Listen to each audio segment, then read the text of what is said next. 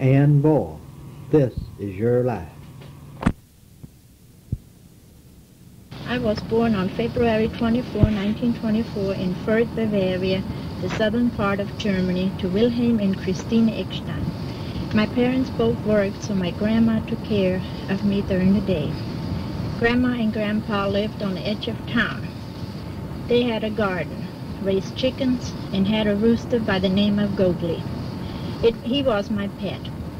If Grandma had to go somewhere, she told Gogli to watch me. She locked us in the garden, and if I went to the door, Gogli pulled on my dress, and I had to go back with him.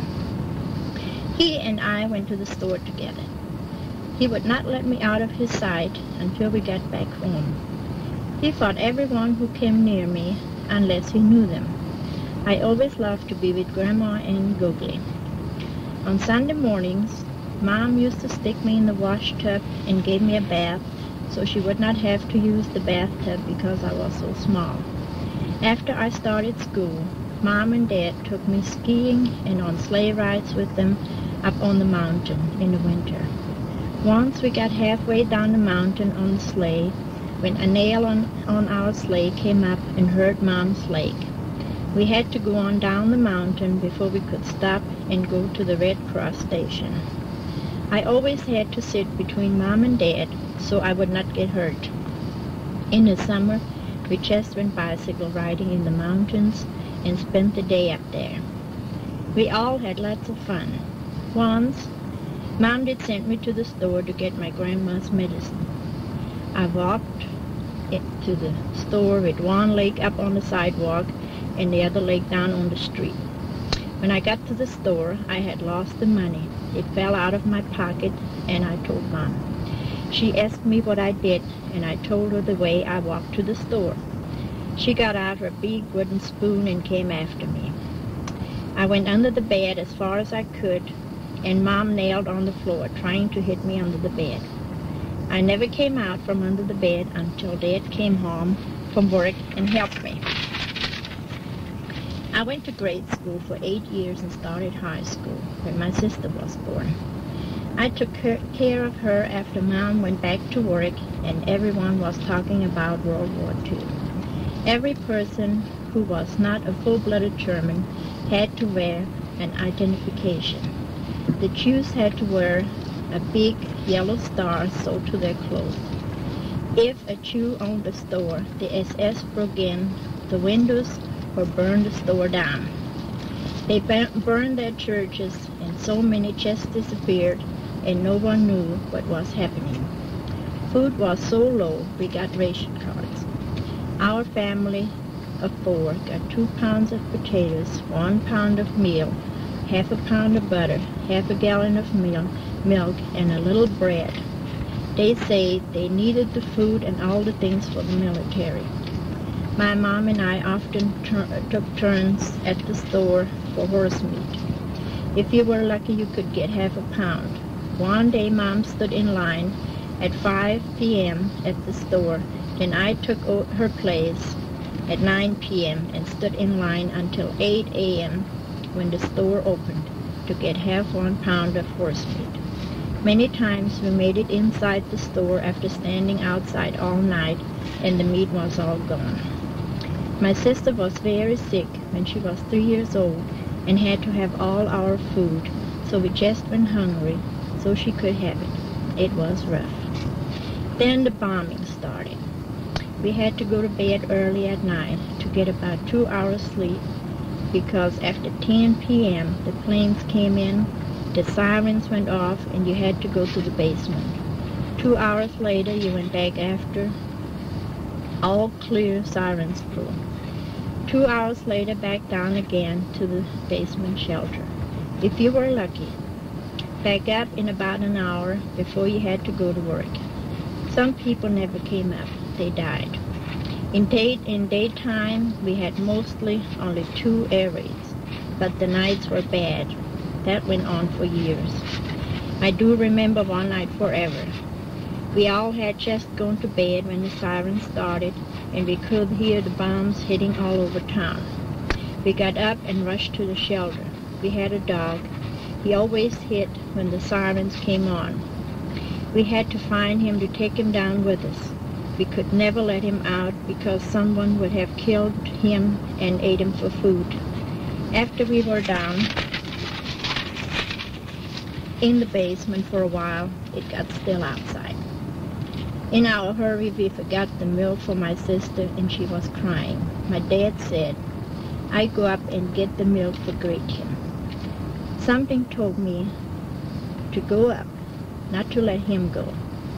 So I told Dad I would go for him and for him to stay with Mom. We also had an older couple in our shelters because they did not have a good one. Dad said, "Okay," but hurry back down again. I went up the basement steps, and on the top, something picked me up and threw me in the air. When I woke up, I saw a little daylight, and I ducked myself out. The whole house had come down. They had dropped the bomb on top of it. All the houses in the neighborhood were gone. Some of them were burning. I remembered my family inside, so I tried to find the side the shelter was on. We had marked it just in case. I went to the police station to get help, but no one was there. They were helping others by then. I went to work on my own. I had an understanding in our family that in case something should happen, tried to give a signal from the inside of the shelter by hitting on the wall so you can hear it outside. I did hear the signal, and I worked all day to get them out. 2 men helped me to get them out. The old couple had died from heart troubles. My mom was shook up, and they took her and my sister to the hospital for a checkup. Dad was okay. Dad said Mom needed him bad when it did happen, but he was praying for me too. We lost all we had and moved to an apartment at Grandma's apartment house. The bombings went on, but we were okay. One bomb fell outside the front door of the apartment house but did not go off. After a day, they came and took it away. I worked for a doctor and went to night medical school. One day, the doctor had to go into the Army. I had the choice to work in a factory where they made bombs or join the military. I joined the Navy and became a communications operator on a boat. We had good food and it was nice. When we had air raids, the boat went out into the sea. Boy, did I get seasick, plus the bombs all around. It got too bad after a while, and we worked on land. We would hear the boat's last message in code. We got hit. We are sinking. God bless Germany and our families. Then it was all over, and we could not help them. I was stationed on the North Sea, and soon the English came and took the town. We became prisoners of war and were put in camps. It was not too bad. We had to clean the officers' room, and they gave us a little food. One day they said, "Okay, you can go home. You are now on your own." Everything in the country was torn up by then from the war. There were no trains, no cars. Nothing but our 2 legs would get us home. 8 girls we were started walking. I had to go from the north to the south across country. We walked on days, and at night people let us sleep in their barns or homes. It took us a long time to get home. One day I walked down the street at home, and Dad came up the street to go to work. He saw me and he fell down and thanked God. Oh, how happy we were. He did not go to work that day at all. They had not known if I was dead or alive. We could not get any mail to any place. We all were very happy again, and everyone worked hard, and soon all those things seemed like a bad dream. That is my childhood from age 1 to 21. Without God in our lives, we could never have made it through the war. Now Ann comes back with her life after the war and her move to the United States in Germany. Ann Wolf.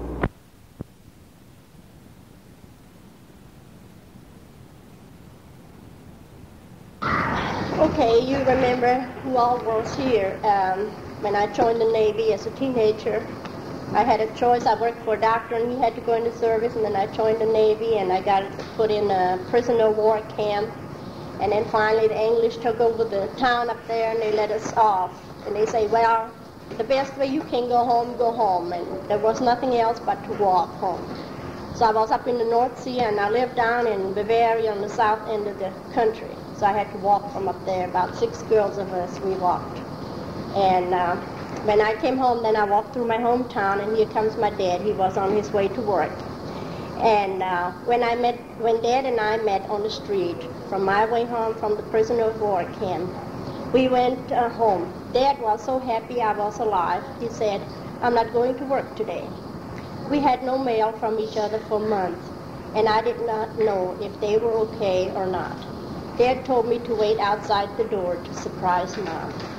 He went in, and Mom said, Dad, are you sick? You come back home. And Dad said, Lord, no. I never felt better in all my life. And I got something for you outside. And Mom came out and saw me, and oh, she was so happy. And told Dad, see, I told you my prayer will be answered. And when my sister came home from school, we all made a very happy day. I think I went to sleep and slept for 2 days. Then one day, Mom said, I want to tell you about Dad. We almost lost him, but the good Lord saw to it, so he is okay. Just about 3 days before the Americans took over the town, the SS came and got all the men that was left in town together and told them they had to go out and fight for the town to keep it away from the Americans. My dad never did have to go into the army because his company had put him back. They needed him too bad for work. So Dad and all the other 12 men went to the schoolyard to get their uniforms and guns. In the schoolyard, they had a brick wall around the yard, and it had a hole close to the bottom on the ground. We used to crawl through them when I went to school there. Dad knew about it, and when all the men went in line to get their things, Dad went through that hole and went home. He told Mom, I am not going to kill anybody, and it's useless to go out there and fight. Mom said they knew if the SS miss him, they come and kill him. So Mom and Dad went down to the basement, and Mom shuffled all the coals to one side and laid Dad down on the floor, and then she shuffled all the coal back and buried him in it. Then she went back up and saw the SS car driving up by the door. She said she fell on her knees and prayed to God that they would not find him. The SS went all through the house from the top to the basement. One of the SS stuck his bayonet all through the coals, and Dad said he felt it a few times, but he didn't say a word. Then they left. They came every 2 hours and searched the house, and Dad laid under them coals for 3 days with no food, and Mom couldn't get anything to him. Mom said then the American soldiers came and checked the house after they took over the town. And Mom said I was so happy to see them and that the SS was gone. She did ask an American to help her to get Dad out from under the coals, and they did, even so they could not understand what she was talking about. If the SS would have found Dad, they would have killed everybody in our family. Dad told me to go on back to school. He knew soon they would change all the German money, because Hitler was on it, into a different money. It was soon we get 1 mark for 10 old marks in new money, and everybody lost a lot. But all the people worked hard and made good again. After a few months, the doctor's wife came and wanted me to go back to work for him. By that time, the newspapers told all about what happened to all the Jews who disappeared during the war.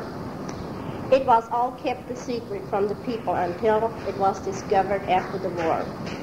They had them go into baths in the hundreds together, and while they were bathing, they turned on the gas and all died. They took the children from their mothers and killed them while the mothers had to watch, and then shot the fathers. It was just horrible. Some just starved to death. We could hardly believe what had happened. Then they had the trials in Nuremberg, and a lot of the Nazi leaders killed themselves in their cells. I went back to work for the doctor and he had to take care of the American soldiers twice a week. We still had to be off the street. We had curfew by 8 p.m. or the MP would pick you up. One night I got off from work, and when I came to the railroad crossing, a long freight train came and I had to wait. I had about 6 minutes to get home. I got to the home. I was right in front of the house and looked for my key. Here comes the MP and picked me up, and I had to spend the night in jail. Mom looking out the window, but she couldn't help me. But she came in the morning and bailed me out. Then one day, one of the American soldiers by the name of Vowell came to the office with a bad cold. I checked his blood pressure, his pulse, and I checked his weight, but the doctor ordered the shot, and I gave it to him. And he was a very sick boy. I guess he kind of liked it because he came back for more. Then he came with his leg broken. We fixed him up by sending him to the hospital. We needed some insurance papers signed, so I went to see him, but he thought I came to visit him, and he was very pleased. A few months later, he came again, but we could not find a thing wrong with him this time, but the doctor said, I think he's in love, and I think it's you. I said, oh, no, you're wrong. He's just lonely. Then he waited one night when I got off from work. I told him that the people cut off the girl's hair when they see him going with American soldiers, and I just didn't like to walk around bald. But he came again, and I asked my parents what to do about it. And since we could stay out longer then, Dad said, well, maybe he is lonesome. Ask him if he would like to come up and meet the family, And he came to the house. No one could hardly understand what the other one said. But on his day off, he took my sisters, which was 10 years old, into the park. So Mom had some free time when she was not in school. One day he said, I think I'd like to marry you. But I said, no way, I never go away from home. But we did put in to get married. Every day for a year, I had to get some kind of information for the FBI, from my great-great-great-grandmother and grandfather up to my little sister. They had to know everything. I was ready to give up. I had forgotten all about being in jail for one night, but they knew it. They told me right about it. And Ron said, let's go and get married by the Germans until they get through with the investigation. We did. On May 17, 1949, we went. The preacher asked Vaughn the question, but Vaughn, he didn't understand German, so he just stood there. And I said, now, do you or don't you? So he finally said, oh, yes, I do. In 1951, his time was up in the Army, and he had to come home to the States to get his discharge. I could not come because my papers were not in order yet. One said he would be back. In 1952, I lost our baby, and in April 1952, he came back over. Then they said, since he is out of the Army now, you do not need all that red tape. You just go ahead and get married. So we just renewed our 4 years marriage on the same date again. In December 1952, we said, well, we better go home to America. We got on the train to go to Paris, France, and then to Le Havre to catch the Ile-de-France liner to America. On the border from Germany to France, they checked our passports. Mine was okay, but old Vaughn forgot to check out in my hometown. And we had to get off the train, be put in jail all night, and they had to call home and see until they found out his passport was okay. It took us all night to find out. In the morning, we had to go in a taxi to Paris and catch our train that next morning. Then we got on the boat. Boy, did I get seasick. The sea was rough. The boat was a big hotel. Everything was there. But I wished it had been on land. I got seasick, and every time I looked up here where those great big whales following behind the boat for food, I told myself in 10 days I'd be dead by this. But I found out they had a movie on the boat, and it was running all day long. They had different movies, every different country movies. I couldn't understand half of it, but that's where I spent all my time. I just sit there in the morning until night, till the movies were over. And Vaughn came and brought me some food, and I watched them anyway. We came to New York then on December 28, 1952, and took the train home to Mississippi. My mother-in-law was very good to me. I could not speak too much English, but I told myself if I have to live here, I just got to get with it. Every year on January 1st, I had to report to the immigration office because I was an immigrant from another country. But they said after 5 years I can file for U.S. citizenship. We came to East Peoria in 1954, and Vaughn worked at Caterpillar. About 3 months he got laid off, and we lived in St. Louis. In 1956, we came back to East Peoria, and he went back to Caterpillar. And they had all the men called back. One day I went to file for my citizenship, even I had not been here for 5 years yet. I done just fine, but the first word he gave me to write down, I misspelled it. And I done it over again, and I told him I'm sorry, I spelled it wrong. But he said, okay, you can have it anyway. So 1956, I became an American citizen, and I never had to report to the immigration office again. In Germany, we all belonged to the St. Miguel Church, a great big church. It had a floor all the way up to the roof and had pipes going, up and down. They had to pump it from the second floor up to the roof. I miss going to church over here. In our church, I was taught from the Bible translation by Martin Luther. Then I was asked to come to Elmridge Church to hear a great man preach. It was the Reverend Mr. Worley Barnhill. I was a backslider, got away from the church, but on May the 6th, 1962, I was born again into Elmridge Baptist Church. And on Mother's Day, May 13, 1962, I was baptized into the fellowship in Elmridge Baptist Church. It was a good and wonderful feeling to belong to God again. I am proud to be a Baptist and to live in the great country called the United States of America. May God bless her always, this church, and all the members, and my parents.